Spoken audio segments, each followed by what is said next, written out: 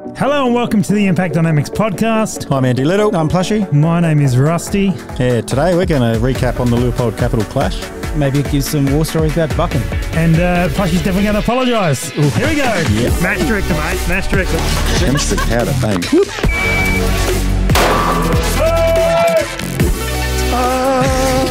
Hope that's enough. We need your vote. Now we've caught up to where we are on the podcast. Right, go on back. Roll the outro. I go away for one episode. Yeah. One episode. Like miss one episode in 8 years. And you've offended everyone, Plushy. Apparently, yeah. So I'll be away next week. Yeah, right. Okay, cool. So you're back on, Josh. Let's see what we can do. All right, let's go. Oh, good. How are you, gentlemen? How are we all? Going good? Going well, going well. Good, Andy? Yes. Yeah, going well. I only got 3 bits of death mail today, so it's fine. Oh, the numbers are coming down finally. They're coming down, yeah. All right. So are we putting any disclaimers in? Like not yet. On the bottom here? Not yet. Stay tuned. Way too much editing for that. Good. Josh, what about you, mate? How you been? I'm back in my spot. It's home. It's good. No, you the other over side. there. That's weird. I have to. And now you're over here. Well, for everybody at home, you know, I'm in my spot. Same spot. Same. Looks the same. My camera died. All the same. Right. Great. All right. Well, we're off to a sensational one. I'm back in SA, which is good. Back here. I think I was actually on a plane while you guys. No, I was because I started watching the episode and then they're like, "Oh, you have to put your phones in airplane mode." I'm like, that's probably for the better. Yeah. You didn't miss anything. No. Turns out I did. Oh, well, Plushy, you've upset some people, but not intentionally. No, it wasn't. I'm sorry. Yeah. I watched it again and I paused and went, oh, hang on, I've got to get this right. And then chose a terrible way of further digging my own hole. Well, at least you committed. Yeah, that's right. I mean, if you're going to do something, you do it properly, right? I mean, how it works. Yeah. So you're talking about the NRL scoring and look, I learned some stuff out of it because I'd never actually delved into it. Yeah. And I always thought, incorrectly it seems, that you would shoot, I don't even know how many points are available, but like let's say there's 100 points available and you would shoot and get 80. Doesn't matter what you scored compared to the people around you, you would get 80 points on the world stage. Turns out I was wrong in that thought, and the point you brought up is that it is leveled against to everyone that you shoot against is correct. Yeah.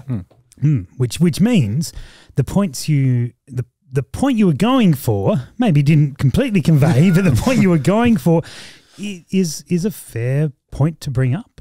Yeah. But it also, it can go either way. It's a challenging thing because how else do you balance a worldwide run comp? Yeah, correct. Yeah, the format's a good format. But it's. I think that was one of the things we talked about. It's different. Yeah. So it brings a different mix to the party or to the match or whatever you want to call it. Absolutely. Yeah. So sorry, didn't mean to offend anybody. Pick up the phone if you want to talk to me.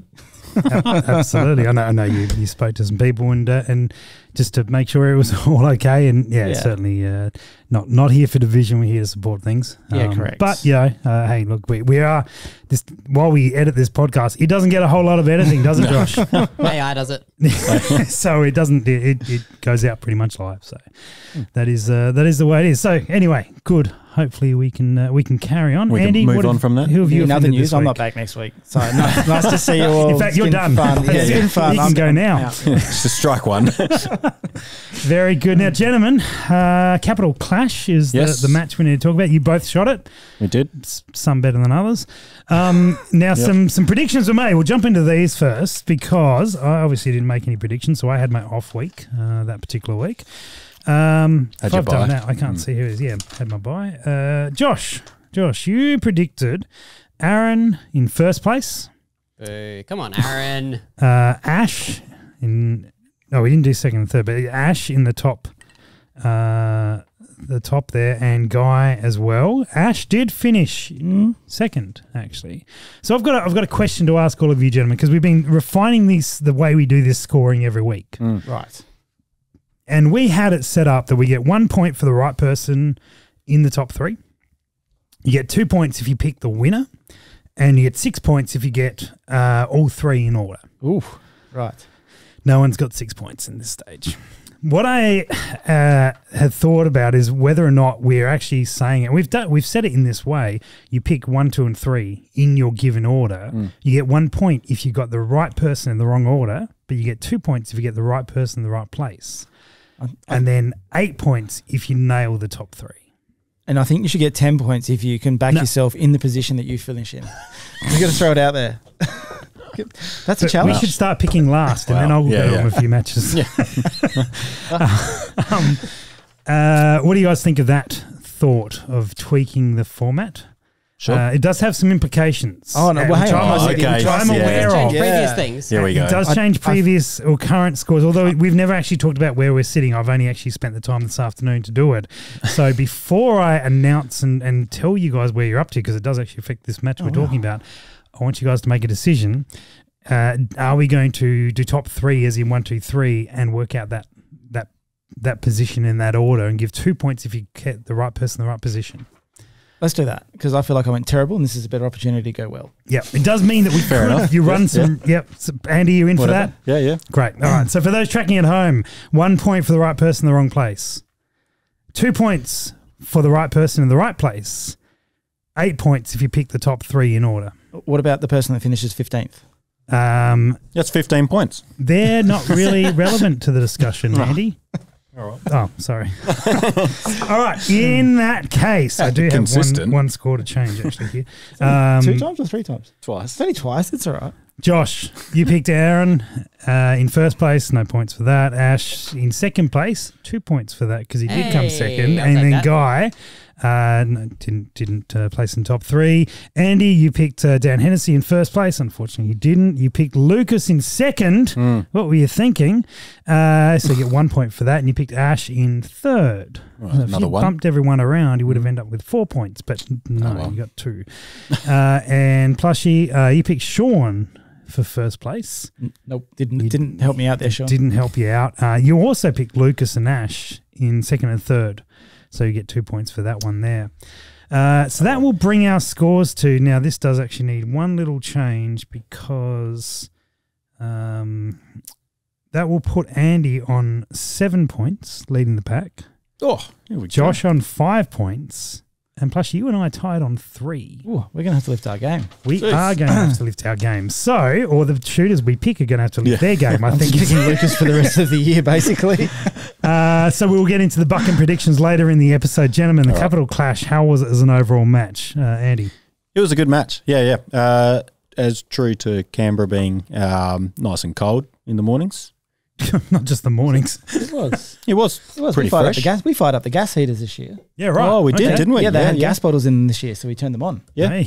It's a thing that you can do. I'm just standing You next to can light them too. Yeah. So It worked out really well, yeah. yeah, being cold as normal, and we were all huddling around the gas heaters.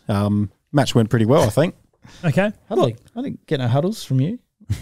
No, You said huddles, not cuddles. huddle. From, Were you guys in the same squad? yeah. Actually, we just had a club match, basically. 'Cause Yeah. basically, all of South Australia got thrown in one squad, apart from about 3 people that got randomly splattered. They're trying to segregate elsewhere. you guys away. Yeah, we've been causing trouble. It was pretty cool. It was good. So, Course of Fire, how was Course of Fire, Plushie? Really good. It was Rob and Triss's first national match. Good. They had a goal. A back-to-back first-time national match runners. Yes. Which is great. They had a goal that we wanted it to be not simple, but straightforward and run well, flow well, all of those sorts of things. Yep. And they absolutely nailed it. Yeah, there was awesome. It was, everybody was. I mean, Tristan's been to nearly every match there is. So, Absolutely, yes. So good on him. Yeah, to actually he brings step some up and do it. experience to the table. Yeah, but no, they set their goals and they absolutely nailed it. So hats off to you guys. You did really, really well. Yep. Which Rob was? Summers. Oh, brilliant. Yeah. Yeah, cool. No, he's been to a few as well. He's done a few now. Yeah. Excellent. Andy, your take? That was definitely one of the things I noticed, how timely the match just moved on. Everything was smooth. There weren't any big hiccups. I think, 2 or 3 target failures. A lot, yeah. It just ran really well. The target sizes were good. They were worried they'd be too small because we were expecting... Too small for you. They were. Yep. Okay, just checking. They were worried they were going to get a lot of rain, a lot of wind. Yeah, okay. But it sort of held off a bit. It wasn't too bad. I think they were expecting the wind to be bad on Sunday, but it ended up coming forward and being worse on Saturday and relatively calm on Sunday. So Yep. Sunday targets were a bit more generous than the Yep. Saturday. So Made no difference for me, but that's all right. it was one of those. It was a bit like I think it's similar to last year. Like you didn't hold off the plate by more than a tenth or two. It was mostly on the plate. But then you get these gusts of wind that were just True. you blow 6/10 off the plate or something like that, or Yeah, the wind's looks like it's going from that way and you missed off the other side, and you're like, oh wow, there's this little local bit of wind up there that you hadn't seen before. I think it definitely picked up and dropped off as always. There's some people holding 0.8 out the back. Most of the time, I think I got to 0.5, but yeah, most of the time it was edge of plate. Yeah, brilliant. Okay. I think they didn't have I don't think as a club they've got tons of targets yet. They're still a pretty new club. But so there was like 3, 3, 4 targets on a lot of stages was probably the average. That's right. So in terms of that, a lot of like near far and far middle, near and a bit of a mixture of that sort of stuff. Yep. But it was good. It was just everything was done well. It was well thought out. Yeah. Like you mentioned there, that weren't a lot of targets out in the field, but the way that they ran their stages and repeated targets that were already out there meant their setup time was so quick. And you'd already had data for a lot of the targets. Okay. But yeah, so they made really good use of the targets that they had. Brilliant. A little bit like it was almost an old school match from the target point of view. From a target point of view, where we didn't. I think we rotated 1 through 4. Was there 4 squads? Yep. Anyway, it doesn't matter. 1 through 4, and then went back and went 1 through 4 again. So you used the same targets twice, but you didn't use them back to back like we used to a fair bit. Yep. So they used that one stage rotation, which also sort of mixed it up. So the time you got back there, you're like, oh yeah, it's these again. Everything's same targets. target. Rather than doing one stage, you're like, same targets again. And that's good because your conditions change as well. Probably evens it all out a bit. Yeah. I think it was good. Barricades were good. Yeah, sturdy barricades. Yep. Everything did what it was supposed to do. I don't think there was any. No, it's just crazy. solid. Very match. good. Yeah. Highlight stages, we'll run through a couple. We may as well. We've got the match book here. Is anything stand out to you, Andy, of all the stages you do well on anything? I did very well on 2 of them. Hey, there we go. They're the ones I practiced the most, the 2 skills stages. Oh, okay. We haven't delved into the 2 new skills, the new skill stages overly well. So let's use them as some examples and go into that because some changes have been made, which I know we've touched on before. Yeah. But it was well overdue, and we'd certainly asked the question many times over the last couple of years of the US of when are these things changing, because they are now not as relevant to the skill set. It's a speed race. It's not a precision race. Yeah. So they have been revised. What have you got? You've got. I think we have delved into them actually on an episode. So there's 3. It's all off the one barricade. Yeah, all off the same skills 2 barricade as before. Yep. They've now made them all out of 10 shots. So you use the 4 original positions and you go back there was one that was 6 shots, which always messed with didn't help with match flow. No, not at all. Well, actually, match flow was fine. It was just good way to burn 20 rounds when people also miss something when they were hit to move unlimited rounds. Yep. So you go back to one of your first 3 positions. So they've got pretty much, I think in Australia, unless we change the rules, we'll only be able to run 2 of them. Okay. So there's a big small at 366 or whatever it is, 400 yards. I think they've dropped it. It used to be a 10-inch. It did used to be round, 10-inch and now it's an 8-inch and a 6-inch. Yeah, cool. So you got a big small each one. Yep. And then you've got a near far. So you've got it at 400 yards and 500 yards, which is 366 and 451 or something like that meters. Mm-hmm. And I think that's an 8-inch and an 8-inch. Okay. I think. By no means now, like before it was just half the field or more would clean it. Yes. Yeah. Now you'll find maybe the top 10 or 15 people are given conditions, very condition dependent, of cleaning it, and then it's a separator. So now a clean is way more important than your time. Well, I mean, that's how it was early days, is like, the amount of people that would clean it, not that many. Yeah. Whereas, last year you had majority of the field would clean it. Yeah. Yeah, without concern. Yep. Okay, cool. So you did well on those, Andy. Yeah, I cleaned both of them. Practice, gentlemen, ladies and gentlemen watching. Practice. It's the only barricade I practice on. Yeah.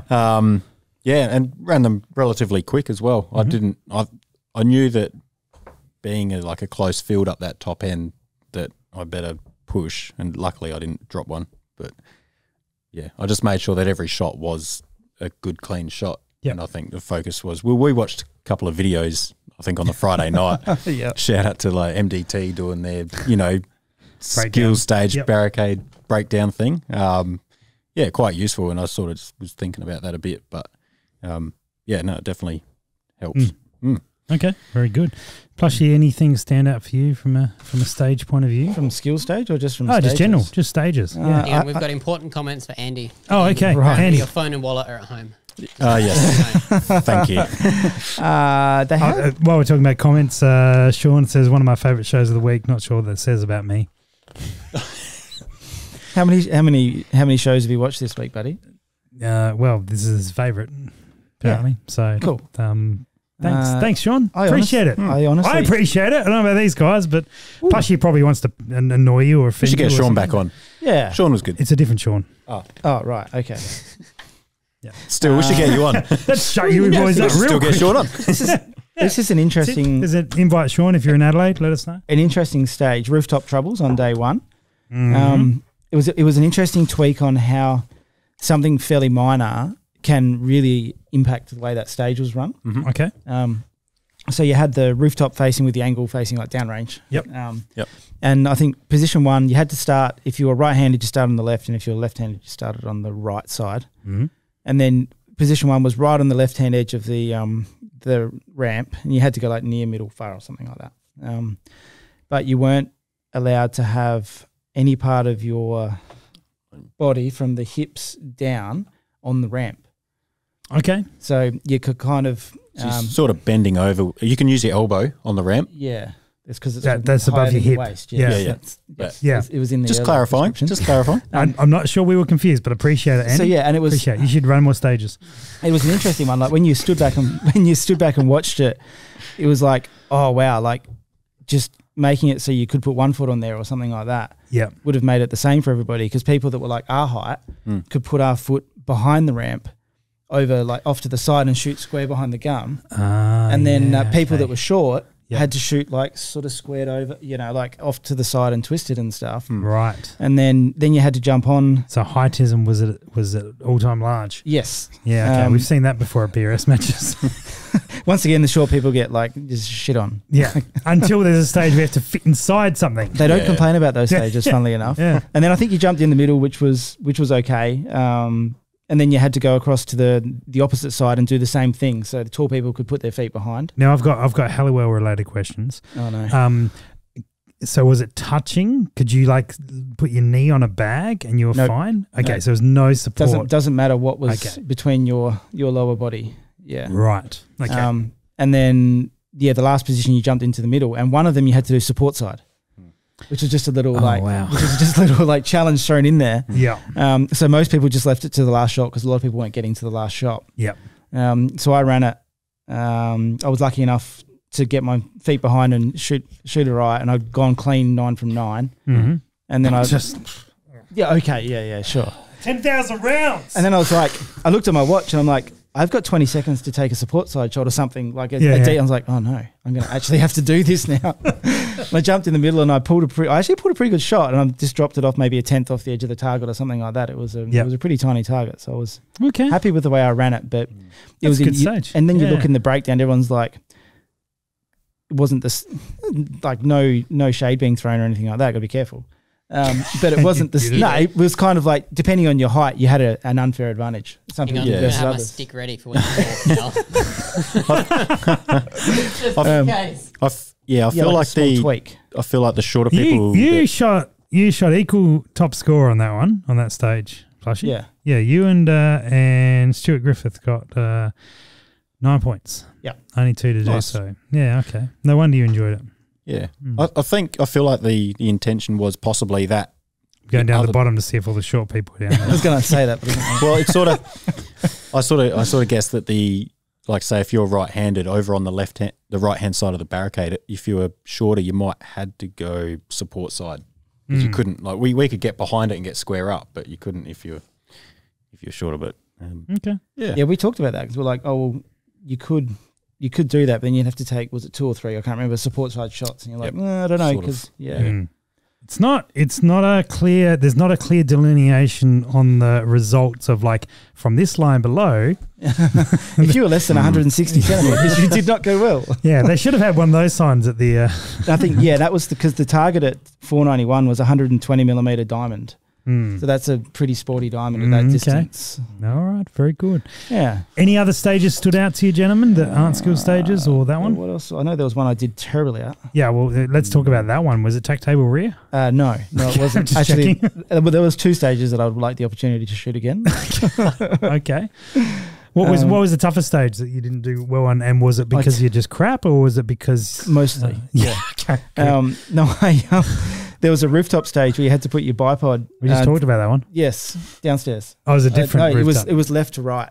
Okay. And you had to. There was like timber strips down there to sort of catch the leg of your bipod or provide grip or whatever. Is this where someone set up a position for you to be able to shoot with the bipod, but you didn't take it because you didn't realise? Well, I tried. I mean, I asked the squad next door. I'm like, hey, does a cow work on this one? Like, yeah, it works perfectly fine. I'm like, okay, cool. And what I didn't know was, I didn't know. Just for those listening, you don't mean a cow. You mean a bipod. An Atlas cow. CAL. CAL. Just the way you said it, like I trucked up with a cow. Look at my barricade. wow, stock. PRS gear has really changed since I left. Yeah. And then Now got livestock as part of your kit. it said any equipment on the stage description. How'd you get that on the plane? I drove. Yeah.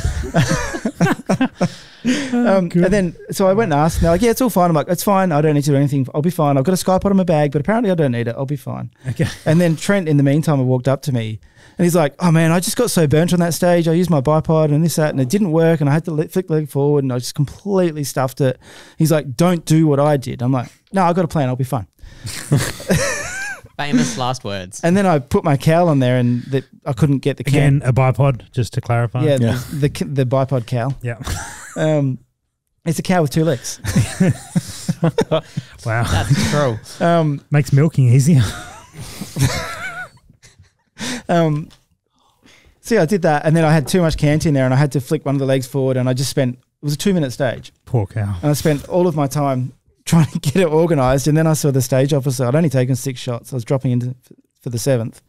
And I saw the stage officer put the timer under, which is the universal sign for like you're running out of time. Running out of time. I looked at my watch and it ticked from 3 seconds to 2 seconds on my timer. I was like, "Ooh, we better get moving." And I looked down behind my gun and I was like, "Oh, it's on the target. Close bolt, bang, impact." And I was like, "Whew, that was lucky." And that point actually stopped me finishing 4th. Well, So- speaking of results, go back. Go back. Okay. And then Tell the stories in order. And I was talking to Trent how I completely like stuffed that stage up, and he's like, "That is exactly what I told you happened to me with a cow." And I was like, "Oh, I just didn't listen to what you had to say." He's like, "Why not?" I'm like, "I'm not sure." Because someone else said it worked. Yeah. People told you it was fine. Well, speaking of results, Plushie, I mean, you either did really well or choked. You came 3rd. I think I choked into a 3rd. Oh, that's right, because you were leading day 1. I was, yeah. That was in that place I don't like being. How was that pressure after leading day 1? Did you feel it? I definitely, the thought crossed my mind. I was like, "Oh, don't do this again." And so I was just like, I was like, you know what? All I can do is worry about today. I worried about today. There was a few people that were like, "Hey," so I'm like, "I will punch you in the dick."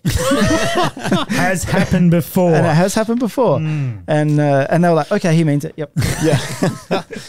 It wasn't too bad. I didn't really. It was only the last couple of stages where I was like, "Ooh, you're going all right here." Andy's in your ear going, "I've but I got knew the point all day." The couple of the stages I had to go, I knew they were tougher stages in the course of the day. So it wasn't like I was like, "Oh, these are cleanable stages." You know what I mean? You'd like looking, you'd be like trying to manage how many points you drop. On the last couple, and I dropped a few. Is that because you focused on how many points you dropped rather than trying to hit some? Not really. I think you're just not very good. Basically the equipment choice, or the using the cow instead of a SkyPod. So it's gone from tack table rear to using a cow. Yeah, using my regular bipod. Yeah. Well, I know what the podcast episode is going to be called now. Tactical cow. Using a cow. Tactical cow. Right. Yeah, I did that, and then the edge hit that wasn't an edge hit that we discussed earlier. Oh. Definitely post. There was a story. It's all post. It was a very good Andy, win call is what I hear. Andy, you didn't... I'm consistent. Consistently not great. Thank you. You're welcome. Look at me throwing shade, and I haven't even picked up a gun this year. We'll go 15th is the new 6th. 15th is the new 6th. So what happened to you? Oh, that's a good question. Yeah. Still pondering some of life's choices lead up to that match, eh? Yeah. Yep. Oh, wait, sorry. We did mention 3, but Ash Porner in second. He was tied with Lucas on points, and Lucas got him on tiebreakers on skills. Yeah, by about the second half. Important story we should cover. Okay. Let's just move on from Andy then. Yeah, that's right. right. And we'll get into the important story. We should move on.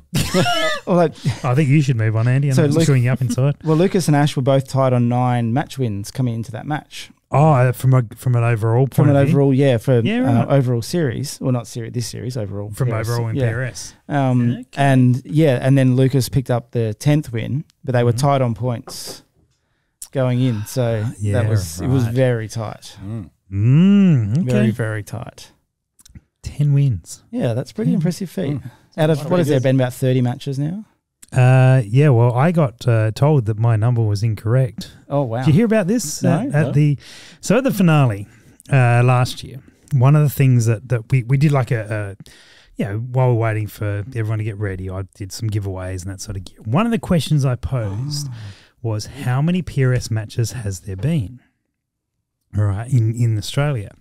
Now, I don't remember the exact number, right, but we'll go with 32 because I think that's right, or it's close to it anyway. I said, and people were yelling out numbers. No, sorry, I went with 33. And people, one of them being Aaron, was yelling out 32. I'm like, no, it's not right. And then someone, I guess, just added 1, yelled out 33, and I gave them the prize. Didn't think anything of it. Later that evening, I was presented with this amazing thing that you drove over, this amazing sort of some memorabilia of some photos of me and signatures from messages from amazing people in the community, which sits in my office now. And you didn't write on it, Andy. No, I didn't get that. Well, they I see all the time. They made sure they didn't didn't let you near it. Can't spell. There wasn't crayons available. I'd still be trying to work out what it is. Yeah, he had crayons. He just ate them. Yeah. And Aaron's, they came up to me afterwards, like after he'd presented and stuff, and we're looking at it, and he's like, yeah, there's only been 32 matches. And I'm like, looked at it, I'm like, you're missing Delta Tactical from 2021 or whatever, 2022 or whatever it is. I'm like, missing that match. He's like, oh, no. Oh, no. So there's one match not listed on that because he had like the initials of each match from each year from there, but he missed one. So his number was wrong and from all the matches. So that's, where do we, a couple more matches from that. So around 35, 36. So between the two of them, there's 19 of almost half. It's not a bad ratio. More than half. Yeah, sorry, good. not almost. More than half. Well, more than half. Yeah, and nearly a third for one person. So, okay, well that's good. There we go. Anyway, was that all you were going to say? That's all I had. You can go back to talking now, Andy. No one's listening to him. He came 15th. Yeah. Don't listen to me.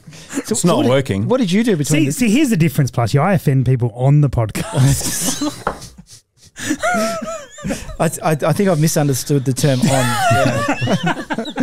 Right, now I've got it now. Okay, and podcast. Yeah. So what did you do between matches to not go any different? Nothing.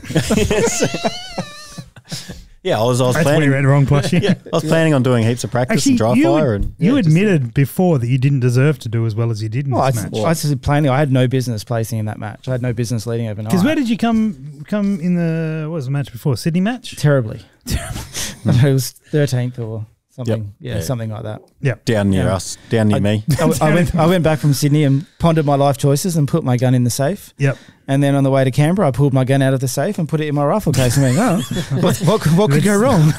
Let's see what happens here. Did nothing. Mm. And it was, I don't know, it was weird. I was just like, I've actually remembered. I did that thing. You know how I like change all my gear all the time? Well, not all the time at the start of the season, but I don't do it in practice. Rip everything apart. Yeah. No, I'm actually starting to gel with all of the changes. Are you running a KRG now? Because that's the only chassis that has won a match this year. No. Oh, well, when are you going to start? Because obviously you won't meet them. I'm just going to break the mold. That's easier. I've met you before, no. All the I've got a KRG if you want to borrow one. I'm thinking about getting one. Might be slightly colourful. Landed. No, I think I'm gelling with the equipment now. Okay. The new scope, I'm seeing way more. It was like looking back 4 or 5 years ago before my eyes started going south, seeing on the plate where I was hitting. It was like, instead of just being, oh, that was an impact. Cool. Ooh, hang on, that hit on the right edge. Okay, we need to add some wind. Yeah. Made it a lot easier to make corrections and stay on the plate. Okay. So that must be nice. Yeah. You should try. Staying on the plate. Yeah. You should try the Zico. I heard they're really good at that. Oh, right. You see. No, I think it's just more my eyes. I've got to start wearing glasses more now. Well, I don't shoot with my glasses on. Maybe I should try shooting with my glasses on. Maybe. You might be able. Yeah, maybe. Try that. Okay. Hey, Bushy, didn't you choke and come third? Maybe you should try your glasses. I choked into third. Come on. Choked your way into third. Oh no, I went and got my eyes tested week before, and got some new glasses, and my eye prescription hasn't changed for nearly 2 years, which means laser surgery is a possibility now. Oh, okay. Is that a thing that if your eyes don't change for a period of time? Yes, they need to wait. Apparently, you need to wait until the prescription stops changing. Yeah, that freaks me out. Okay. I'd be too curious to look around. I'm sort of I'm umming and ahhing whether I get it done before America or not. Okay. It should be fine. Why not just change up your eyes before a big match? Yeah, that's right. I mean, yeah, but if it changes my eyes so I can see better, I'm all for it. Good. So we'll see. Now, I was listening back to last episode. Oh, why would you do that? Because I was trying to work out how many people we offended. You must have been really bored. And I don't know why you guys didn't pick up on it, but I got to understand Plushy's reloading process a little bit more in depth. So I'll play a clip. I see them, so you kind of it's not working. Throw the powder, and then I get a bit ahead, but I see them, so you kind of So that's a different step that I don't normally advertise as part of the reloading process, just in case you missed it. Throw the powder, and then I get a bit ahead, but I see them, so you kind of... So, if you guys are looking to improve and come third in matches... I mean, how else do you enjoy your reloading? There we go. Yeah, righto. Well, the next match, speaking of getting a bit ahead, Buchan is the next match in beautiful far eastern Gippsland. Is it, what's it called? Yeah, far east. Is it high country? No, it's not really high country. It's basically high country. Snow. High country. There's snow there. Yeah, okay. Absolutely. One of the certainly one of the most sought after spots in a match throughout the year, because it's pretty limited space. The range is tiny. It's only about 25 metres wide. Yep. Plus, she shocked us all previously, saying, "Oh, there are 4 squads." No, there was. I was wrong. There's 3 squads because you can't fit 4 squads. Yeah, don't offend Unless they them. took down a lot of trees. Yeah, we'd have to take down a lot of trees. You're right. One of the most pristine, amazing. Josh, one of your favourite matches because to take photos at it looks just phenomenal. Amazing. It's even better when it rains. True. For me. For us. And then, of course, it's one of those matches where you're a little bit isolated from everything. So there's one place to have a drink and have a food. So everyone's there. Plus, she's leaving. All right. Well, he's out. Someone's got the heater on. It's getting so cold that they're talking about Buchan. He's got to take his jumper off or pants off. I'm not. Is this part of your reloading process? Yes. You're not reloading, mate. Put it away. I'm getting worried. Starting to get concerned. He's just talking about Buchan and he's... Don't worry, I'm loading. Yeah, and everyone ends up at the same pub. This is truly has always been one of my favourite matches of the year. The range is not as has the expanse of some ranges that we've shot on and the distance and stuff, but just for the atmosphere that you're in and the feel, you're in this. Often it's wet, often it's windy. We've had 40-degree days there or 38-degree days there for matches before. We've had everything, but you're all around the fire. I love all the game changers lying around the fire, drying out from people who have thrown them in the mud or done something with them. And then you go back to the accommodation, have a shower and wander over the pub. And it's a fantastic weekend. It's a simple life. It'll be really interesting because I think as people have started taking PRS more seriously the last couple of years, the social side of it's died off a little bit. But people still go out for dinner and stuff, but not the drink until 3 o'clock in the morning. Go back, get a couple of hours sleep and go shoot sort of thing. And it's kind of everyone sort of goes their own way and, does what they need to do for the next day and stuff. But I think Buchan's that place that still sort of... holds you can't get away from it. It's got that captivity because you've got one place to go, so everyone ends up at the same place. Yeah, that's right. And it's all, if you're staying in Buchan, which most do, you're all walking distance from everywhere, from everyone. And so, it certainly held true to that. It certainly did have some of earlier stories of early days in the series. But Yeah, there was some pretty good stories come out of those first couple of and matches. still, last year was not no slouch, was it, Josh? The drive back kind of sucked. A lot. Yeah, I definitely drove that one. The wrong time to go the twisty way. I haven't been that's for a right. bit. I reckon I haven't been since before COVID. Oh, really? Yeah, same. I think I've only been twice, and that was very early on. Yeah, right. Yeah. I thoroughly enjoyed the year that Josh and I went, and there was no I match. was about to say, we went during COVID. During COVID. I remember that trip. We went into lockdown on the Thursday night Just after we'd set up all the target frames. and then went to the pub I think we drove to. with somebody else's corporate credit card. Thanking you. We had a great night. Where did we go? We got to Ballarat or You Bendigo. boys were on the way over, weren't Yeah, and then you? it We were was- messaging yeah. back and forth It like, was hey, it's getting worse. Oh, it's just me? Melbourne. It'll be Yeah. fine. Like, we can make this work. And then it was like all of Victoria is getting locked down. Zoop. no, you guys We were out turned- before then. Yeah. Because We heard it was going into lockdown, so we turned for the. we turned for the went border. over. Yeah, we got to Buck and set up, and then they made that announcement. We actually stopped setting up targets because let's see how this goes. And they made the announcement that Melbourne was going into lockdown, and we're like, oh, cool. Well, we'll hang here. I remember making that decision, Josh. We're like, we'll stay here for a couple of days because Buchan's beautiful, and I had been there so many times and never really explored the place. Like, we'll stay here, and then of course we stayed for an extra night, and then on the drive back, about an hour and a half from the border, whole of Victoria lockdown. Yeah. And it was the first time they'd done it retroactively. Yep. So you didn't have like a 3-hour or 8-hour dash to be able to get out. It was like, if you've been here last night, that's it. You're done. Didn't we miss the border? But it was something like 45 minutes. I Yeah, think, it was the time. It was great. So you were almost in the line. we were almost there.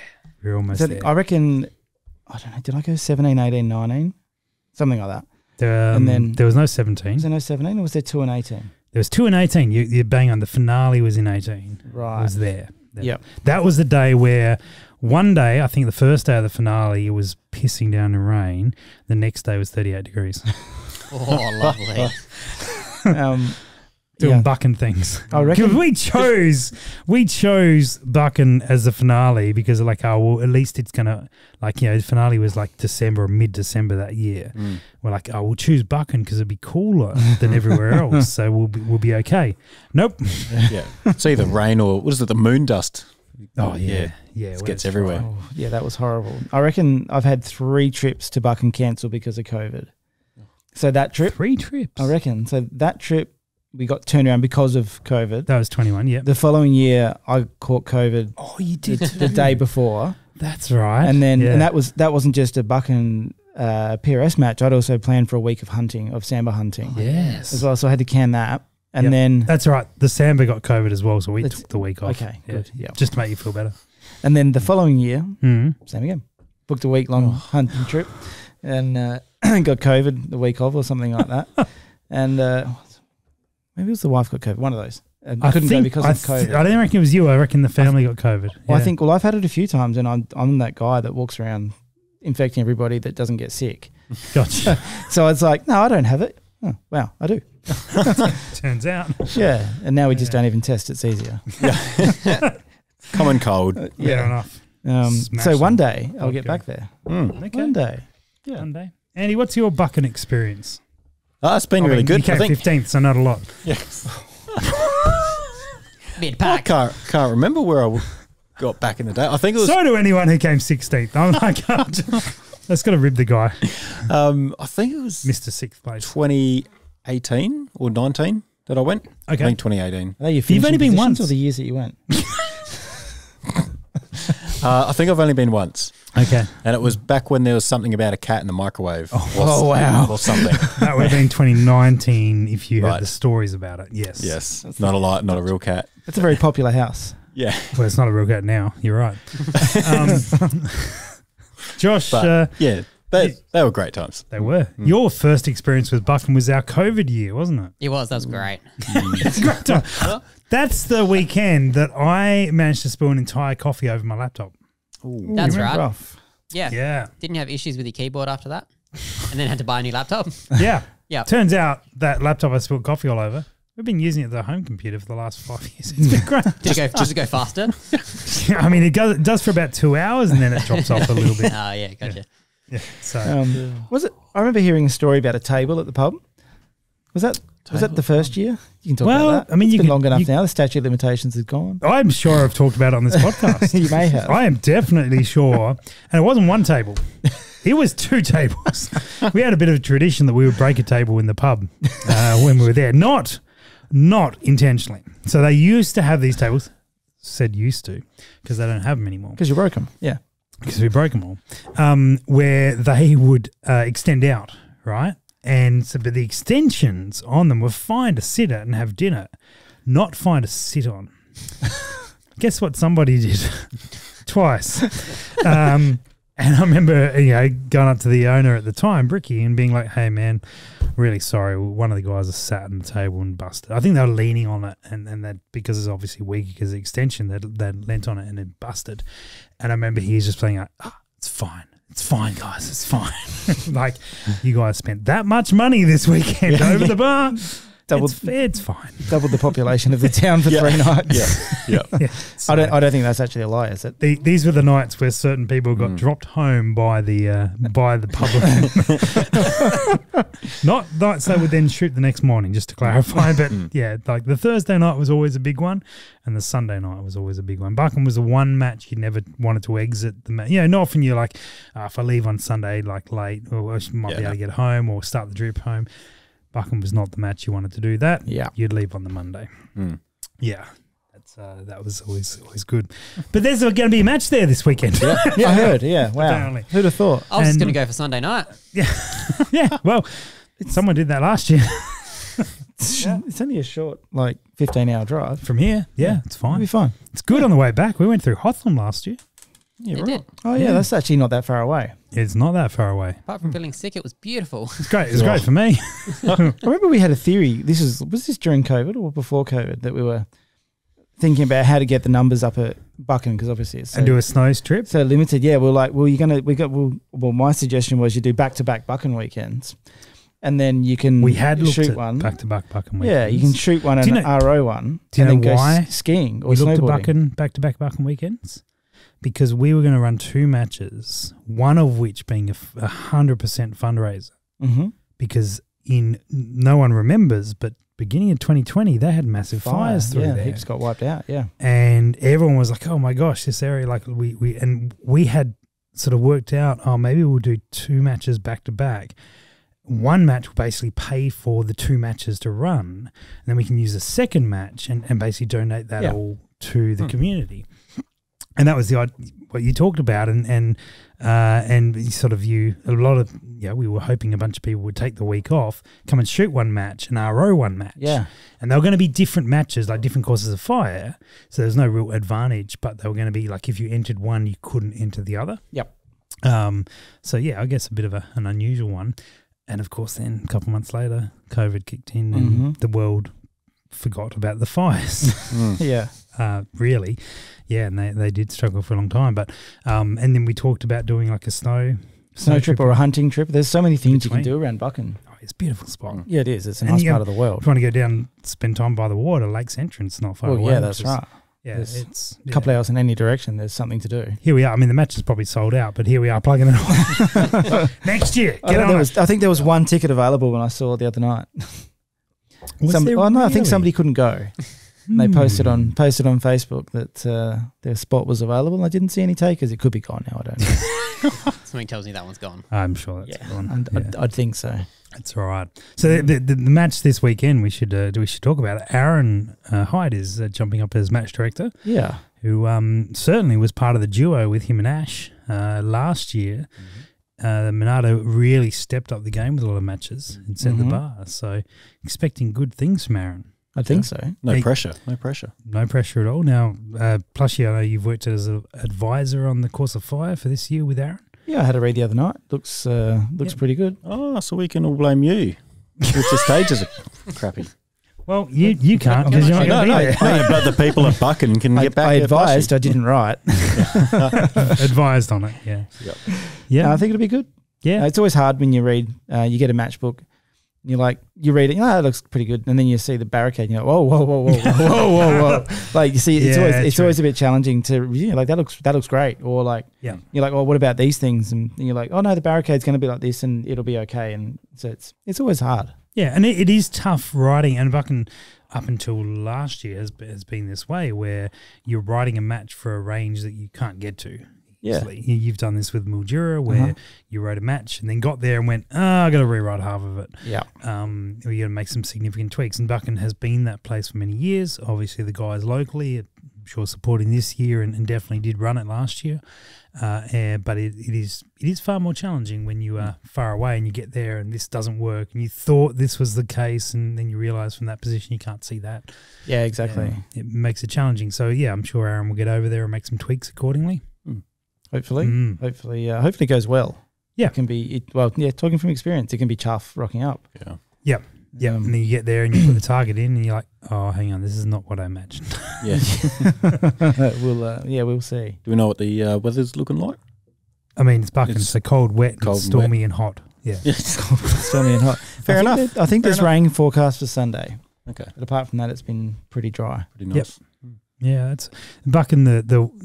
We've had plenty of mud matches there. Yeah, and it's great to see when people just embrace it and they just like, all right, well, I'm going to be muddy after this stage, and this is the first stage of the day, so that's the way it's going to be. Yeah, I remember a stage, was it 2019? It wasn't muddy in 2019. That was the moon dust year. Yes. Yeah. Oh, that was the year I went then. Yeah, moon dust. Yeah. And there was some creative stages where we had like a I like how you use the generous term creative stages. Yeah, creative stages. We don't do these things anymore, but it was fun. There was a cargo net that you had to climb under. Yeah, your rifle was in front, and you had to climb under and on elbows and knees, and through you go. And the way that people approached it was kind of fun. People got hooked in the cargo net. Their mag holders got caught in the cargo net. It was a tripod stage. Yeah, you had to carry the tripod with you. I'll probably not forget this, and I don't think Tristan will either. I bet you he hasn't forgotten it. He had a brand new Really Right Stuff tripod, if I remember correctly, and he handed it to someone to use for the stage. And they were pretty active and pretty keen to get in there. So they used his brand new Really Right Stuff tripod as the support under their hands, and he looked a little bit sad after that. Yep. I have got a video of Birchie getting himself through that, and he got through it pretty quickly. Does he have a Really Right Stuff tripod on his hand by any chance? I don't know. I mean, Birchie always had his own tripods. Yeah. So I don't think he borrowed Tristan's. Maybe, I don't know. Yeah. I remember the one I had definitely got scuffed up, and, like a bent knob on it, and yeah, just. Do you know anything about scuffed up tripods, Josh? Don't know what you're talking about. No. Okay. Josh, have you got a story to tell us? Josh did the same thing on mine, except he kicked it on the concrete. It's just he didn't have any hands, so he decided you don't have it anymore. To slide it across the concrete into the next stage. Into the next stage. I'll be ready for the next stage to go if I do this.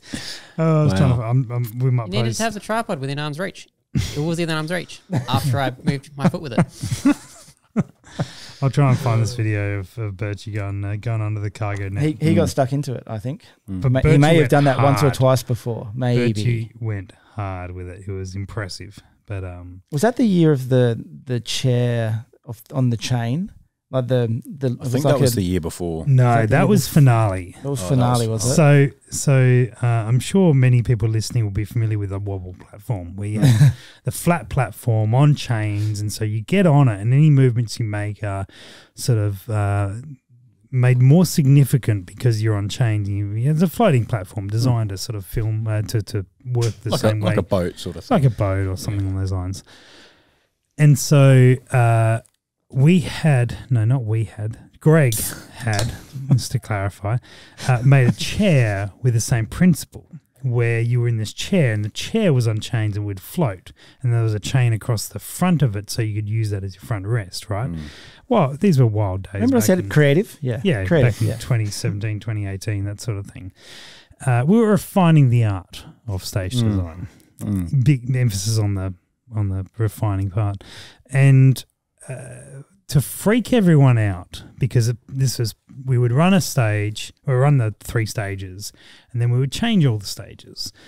And so I'm still looking for this video for anyone watching and wondering why I'm looking down at my phone while telling stories. I'm still looking for this video. And so we would, I think during the changeover, Greg and the team put the wobble chair on the wobble platform and got in and grabbed a rifle, or may have just pretended, just to sort of like show that this is what we were doing next. And people freaked. Proper freaked. Was that the one where it was also supplied rifle in like 300 Win Mag or something like that you had to use for that stage? Was it that one, or was it? I'm not sure. I'm not also sure on that. I'm not sure whether I don't think it was that stage. There was certainly back in the day stages where there was rifles provided. The change we made pretty quickly was that any rifle provided to you as part of a stage, or a shotgun or anything along those lines, the shots taken with them weren't worth points. Yep.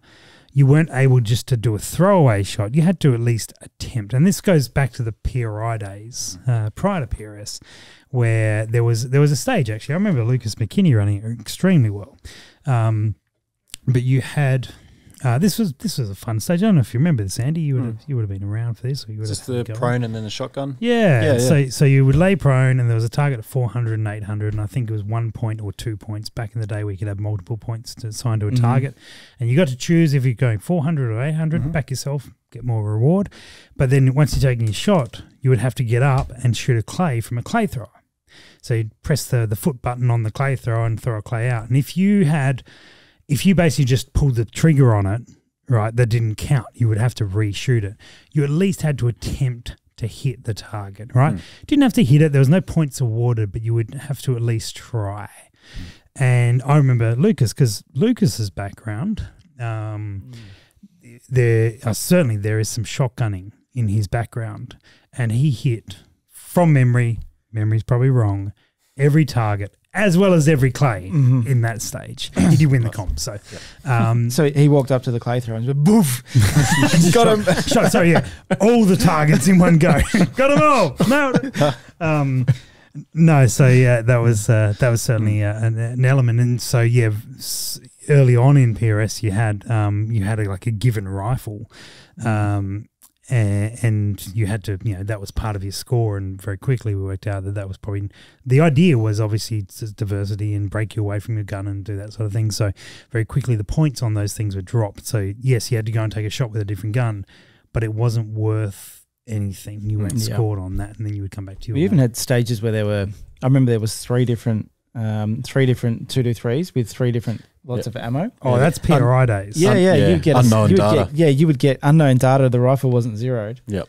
You just get given a box of ammo, Yeah. and you had a partner spotting for you, and you had to try and get on. Some people got on quickly, other people didn't get any points. Yeah, but it was good. It was a good. Yeah, I mean, It's good to have good good communication skills. That is what the entire thing. So this was back PRI days, was shot in teams for parts of it. So there's 12 stages a day or something, and 3 were individual, 3 were individually scored but run as teams, and then 3 were teams only, or thereabouts, right? And you're right, there was like 3 or 4 2-3s back from a video series we did years ago, which I don't think is even up anymore, which is a 5-gun comparison where we had bought a Savage, a Ticker, a Howard, a Remington, and a Thompson Center, all in 2-3s, and did multiple videos where we compared them all against each other. But we had those 5 guns. So we actually had those 5 guns. We had 2-3 ammo loaded in 40 grain, 50 grain, 60 grain. And you basically randomly selected those, one of the 5 guns, one of the 3 types of ammo, and you were given a paddock with a target in the middle. And it was all about communication between you and your spotter, because no one was going to hit it first, right? There was no data given, no information given, no zero given. It was designed that your first shot was missed, right, which is intentional. And your spotter would then communicate to you where your bullet went, perhaps what you should do to correct for it. And we saw guys getting on in 2 or 3 shots, and we saw guys never get on. And nearly have a punch-up. Yeah. Quite possibly, yeah. Yeah, you could definitely tell the ones who could see their own miss and correct and know how to use the reticle to correct. And then you had people trying to, they weren't sure whether the spotter was calling a correction or calling where they hit. Yep. And it was like that, yeah. No, your other left. Yeah. Yeah. Yeah, up and left, and you're like, is that where my bullet went, or is that what I need to do? Yeah, both. I remember one stage from PR. Oh, wow, what a nostalgia our episode here. We said it was going to be about Buchan, but it's not. It's because none of us are going. That's why. We'll make some predictions in a moment. But that particular, I remember PRS, PRI, one of the stages, we had two guys, and they were shooting, and it was a stage where one guy was a dedicated spotter on his rifle, and another one was shooting it, and you had to basically, as a team, work together to guide them onto it. And one was using an MOA scope. Oh, One was using a mil scope, and they hadn't clarified that they were talking a different language. This is about 7 or 8 stages into the event. This is like day 2. And I remember seeing them. They're like, come up 2. And the other guy's like, I did. All over the shop. And oh yeah, they learned after that. I think everyone within earshot learned after that. There's a difference between MOA and MRAD, and you should work that out prior to engaging a stage together. That was quite fun for me. It was quite fun for me. So yeah, back in the day when MOA was used in this type of thing. Yeah. You used to have to run out and set your own targets back then. Yeah. Like, you guys have got we it don't good have time now. for that story.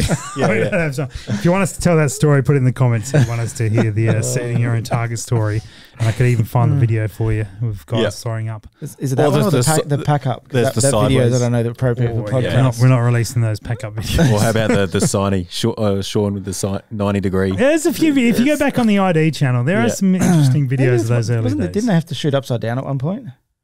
Nothing inverted. That was there was a picture. That was a photo. There was a photo. That was a photo I put up, and it hit the US PRS, the general shooting crowd, and it went to some crazy number. People were like, this PRS thing has gone too far. This is ridiculous. It was just us shooting it, like shooting one little cutaway scene, like a Family Guy style cutaway throwaway scene, for a video that was completely unrelated, and that snapshot of that ended up going viral and getting a lot of views. So, yeah, Josh, you look like you had something to say. there is a question. Oh, what? What? No, someone's listening. There's people watching. Wow. No. Amazing. Wow. They all from Buchan? Sorry, guys. Prepping for the weekend. No, I'm looking to get into PRS, starting with 22, then eventually moving on to centerfire.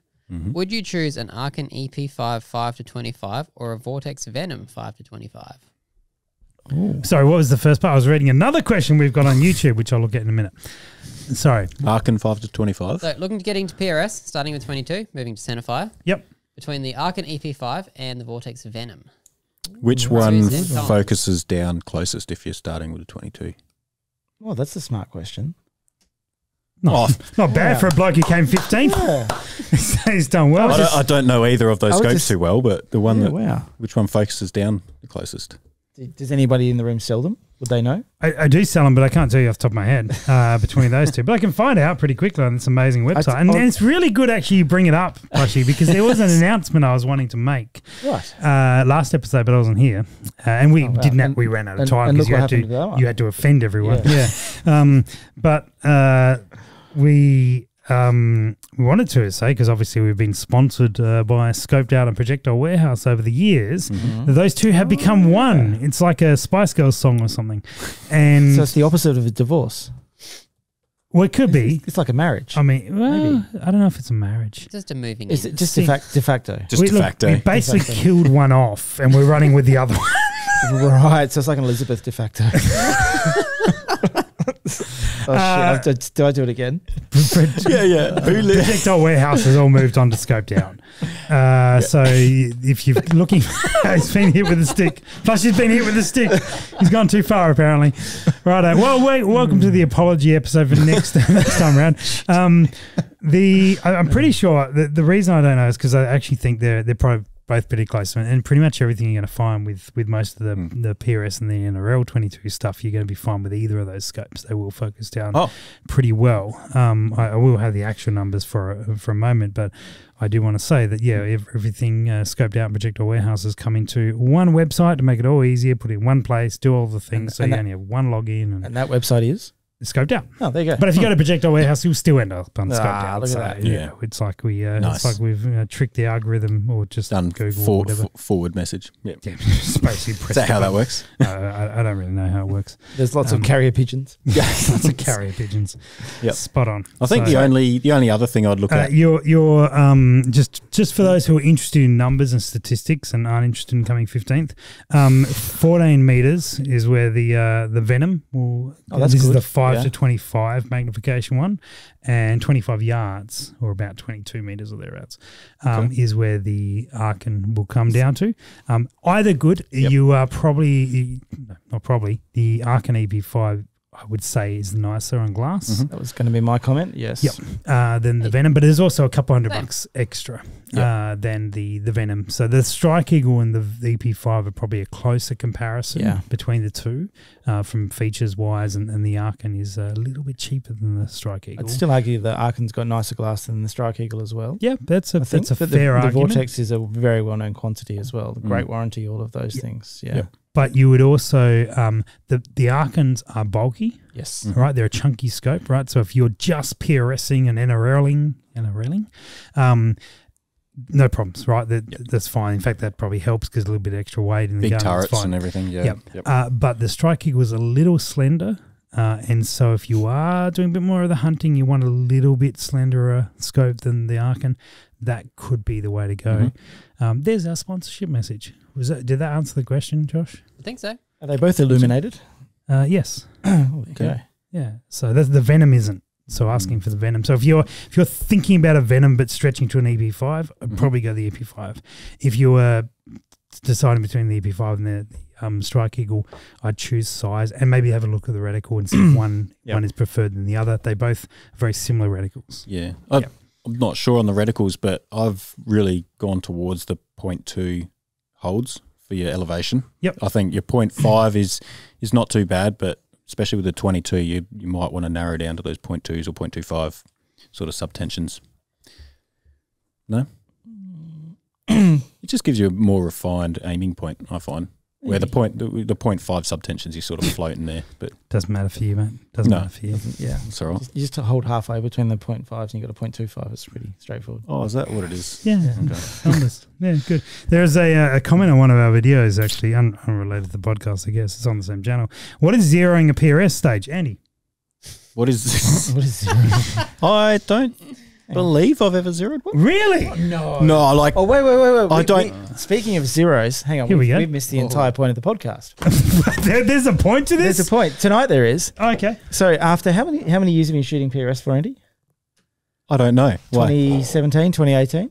I mean, he was coming out with me and Noble. PRI stuff. Bloody shooting 1,000 meters, and he was like, "Oh my gosh, this is amazing! I bought my 270. I'm just going to pack up and go home." So you've been shooting out at the club for a long time, Andy. Oh yeah, this is quite the opposite of zeroing a PRS stage. So the complete opposite, which Andy had never actually done, to zeroing a PRS stage is winning a club match. Yeah. And well, there we go. He finally popped his cherry. Yay. Yeah, there we go.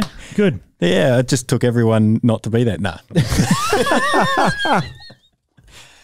Yeah. Good. So zeroing a PRS stage is when you don't hit any of the available targets. Correct. And you get 0 points out of the available points. Yeah, also called a donut. Yeah. Yep. It's a great time. I'm sure I've told this story, but I'm going to tell it again. 2019 finale? No. Oh, No. Darwin? Darwin. Yes. I'm sure I've told this story, but I remember walking up to James Head. Josh is videoing. I'm walking up with like a box of donuts. And I walked up to him and he's like, oh, thanks, man. I'm like, hey, man, have a donut. And he's grabbed it out and he's put it in his mouth. And as he's taking his first bite, I'm like, you've earned it, buddy. And he's like, oh.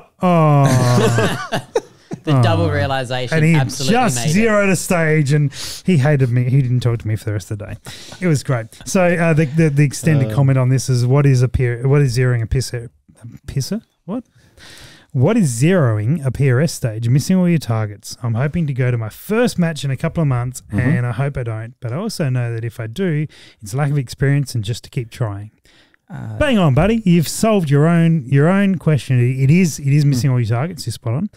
And exactly right, man. Just go and enjoy it. I've done it more recently than I'd care to admit. Yep. It's a thing that can happen. Yep. It is definitely a thing that can happen. My first stage at Darwin last year, I zeroed completely. Which scope hadn't you zeroed? Who knows? Who knows? I like to keep myself guessing like that. I think it's just a case of when it's going to happen, not if it's going to happen. Yeah, true. I might have, but I can't recall if I've ever zeroed. But I probably have. Maybe. I'm sure one of you will look into it. Wow, there is some. You assume we put time into this. Yeah. What about you, Josh? How many stages have you zeroed? A few. He ran out of fingers and toes. I went through the dozen. Stop counting there. All right, so we've been asked a couple of things on YouTube. What are you drinking, Rusty? Well, I'm drinking Opal Nero. For those who don't know, it's a classier version. Or at least I tell myself that because it's on the shelf. Because it's curvy. Of Sambuca. Oh, okay. So curvy. It is like licorice type thing, which I know a lot of people hate and triggers a lot of people, and that's what I'm here to do, is just offend people. I like to call myself plushy from time to time. The other question that was in the We've really got a new theme on this podcast, don't we? I can step it up a notch because I have to turn it down to what I'm normally. I know you do. Yeah. Idea for a torture stage: you have to hold a prone plank while shooting a target. Body can only touch the ground while cycling the bolt. So we're going to move on from that suggestion. Jeez. And that's going to bring us in. Thanks for the suggestion, Sheldrake, but no. We're going to look at predictions for Buchan. All right. Gentlemen, so remembering the revised rules is that you pick the first, second, and third. If they finish in the top three, you get a point. If they finish in the position you pick them at, you get 2 points. If you pick the entire top three, you get 8 points. And one other clarification I want to make, because it perhaps wasn't as clear, and it also cost Josh a point, your wildcard entry, which we did put in previous episodes, your wildcard entry is only there if someone in your top three doesn't make it. Ooh. It doesn't just earn points because you said a name. So your wildcard entry, Josh, of Lucas and Sydney, who won the match, gets nothing because everyone else showed up. No, I definitely put him down to win. Yeah, no, you didn't. I watched the podcast again today. He's spent time on this. No, check it tomorrow. It won't be in there. He's got a spreadsheet with colours and everything. You can't replace videos on YouTube. I know this. All right. Otherwise, no, you can't. Not that much. Oh, you two, right? Yeah. No, we need a hug or something. No, I don't like the fact that you can't do that on YouTube. It's got nothing to do with Josh. All right, gentlemen. So, Josh, are you ready? I've already got mine. You've got yours. I'm backing an all SA podium. Oh, look out. Bloody racist. You know I'm not shooting. That's why I'm backing an all SA podium. Wouldn't change anything, Andy. No. It's just, 6th isn't. We don't vote down to 15th. 15th isn't on the podium. All right, if you finish 15th of the next match, so we're is there including a pen within arm's reach here? Because I could actually write it into our chart here. If you've got a pen. No, I've just got a whacking device. Have you got one in your... Oh, wow. What have I got? Oh, let's play that reloading clip again. You can scratch it in if you like. Oh, Andy's got a pen. And an armrest. Look at him being prepared. Yeah. And an armrest. It should be You should check these out. We haven't said... Lovis Gear. They make good stuff. Yes. Oh, yeah. Cool. All right. Josh, thanks, who Lovis. are your top three? All right, back in Ash to win the match. Ash to take out the match. Well, I mean, that's... He's just in form. It's the easy bet. Okay, good call. It doesn't technically fit the Team SA thing. It still does now. We're going to claim it. All right. Okay, we're going to claim it. Season, yes. Yeah, we're going to claim it. Born in SA. It's the season. Actually, I don't know where he's born. No, he's not. No, stop. Don't run with that. It's where you started the season. It's where you're registered with the club. Yep, that's right. Yeah. Yeah. Forever all right, claim. Josh. Oh, Buchan, we're going to have to get better. Second. We can't keep back in Joel. Joel. Making a comeback. He's got new. Is he still new shooting gun and PRS? stuff. Yeah, no, he's got new. I thought he quit. New guns and everything. All right, cool. really? I thought he quit and we were just going to hang out. He definitely got more third. hugs than I've ever seen him get. I didn't get Yeah. hugs. Guy Jackson. Yeah, you came 15th. Guy in third place. All right, Andy, speaking of you going 15th, who are you backing for this one? I'll put the list here if you need a reminder. I was also going to go for Ash because I Ash to win. Yeah, I reckon him. Well, you are in front of Josh, so you sort of need to keep staying in front of Josh. Yep. And then I was going to go Luke because I reckon Lucas. those two are still going to fight it out. Yep, all right. Old school. And then Guy. And then Guy's getting a lot of third places here. All right. Plushie, what about you, mate? This is tough. There's lots of people that could. I mean, there are some While wild you're thinking, cards in while there. you're thinking, I'm going to apologise to Sean. Sean is on 1 point as well Oh, wow. because he was here for one episode. been So here for Sean, like- you are on 1 point.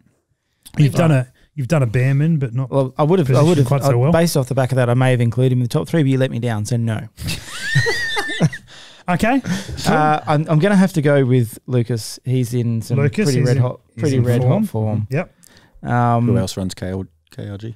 Yeah, because KRG, you have to choose that's KRG right. You have shooter. to be a KRG. Yeah, I get it. Oh man, Maybe that's my I need to buy a KRG now. I'm going to lend you It's a tough. pretty colourful one. Is that a ticket? With Michael enough- Blackburn. Michael Blackburn. Mm. Is he in? Yeah, there are some other names in there. Yeah. Okay. Is he actually shooting? He is shooting. He's shooting. Okay, cool. Blackburn. And I'm going to go one Joel Rinaldi because I feel like he's due. Okay, very good. Yeah, I bumped into him at the range the other day and he was running around with a foundation. He's changed Yeah. up some equipment. So not a KRG. Right, he's off my list. I am also... I'm going to go for Michael Blackburn and take the win. Oh, righto. Righto. Good. I forget. Is he shooting US? Yes. Yeah, so He's shooting. I'm backing he's in form for that. Hang on, is he factory? I think he's shooting factory, the factory Bagara. I think, yes. Doesn't matter. He's still going to kick all your asses, right? Oh, rough. Cool. I will then. I'm going to back in. I got to throw some wild card. You guys are all going. Oh, hang on. Who's my wild card? I didn't get it. Oh yeah, no, we haven't gone wild cards yet. Oh, right. Okay. But we, Cool. we have got the list. We're not doing this blind this time. Although someone may not rock up. So I'm still putting Collie for my wild card then. he's people. All right, do whatever you want, Josh. Josh is going Collie on the wild card. All right, cool. No worries. And we're going. I'm going to go. I'm going to stick with the black theme. I'm going to Stephen Blacker for the third place. Everyone's gone quiet on that, right? With his 30, isn't he 308? Yeah, are you running your 308 or your 22BR, Steve? Oh, is he in tactical? Is he? If you can just let us know, that might change the outcome. Sorry, mate. You dropped. You dropped if you're No, on you did tactical. Blacker. That's going to get edited in. I did. I'm going to go Ash for second place, not because I think he'll get second place, more so because you guys all chose him first. And if he just doesn't quite do as well as someone else, he's gone in second. So that's where I'm going to put him. And you know what? I'm going to go the wild. No, this is not a wild card. I'm going to. I'll keep it sensible. I'll go Lucas in third, right? And then my wild card's going to be Phil Lou. Come on, Phil. You've got it. You've got this. Right, Andy, what's your wild card? I think Sean's going to get in there. Oh, you stole my thunder. Sean watching the podcast or Sean Lawson? Both. Anyone named Sean in the wild card and Wasn't Plushie? the wild card like someone that wasn't shooting at the match? No. The wild card is if one of your top three doesn't attend the match, they go into it. I know the rules clearly. I pay attention. Good. Who else we got? I was tossing up between Sean and Hennessy. Is he shooting it? No, I don't think he is. I'm looking through the number of the list. I didn't Correct. think I saw No, his he's name. not. Out there. Who else we got? Who else has been around the Because I mark? know Buchan has some usually small Oh, targets. look at that. Where's your wild card? Come on, Plushie, get it quick. Let's go. I'm Let's dragging it out. We need content. It's Guys, not we going well. don't. We're running over time. We're wasting people's lives. I see one. I'm about to mute you. Hurry up. Dan Dan Ayres. Righto. He shot very well last time I watched him. Watched him shoot. He's going to bring it. That's it. That's the episode. I just got a message from Sean that says, "Wow, that was rough." The Sean I don't watching know, us. Or was the that your performance or the way we talked about it? And on that note, Plus, you'll be back next episode to apologise again. And we hope everyone has a good shot in Buchan. Enjoy. See you guys. And congratulations to Charles Leclerc, who won Monaco Grand Prix for the first time ever. Good job.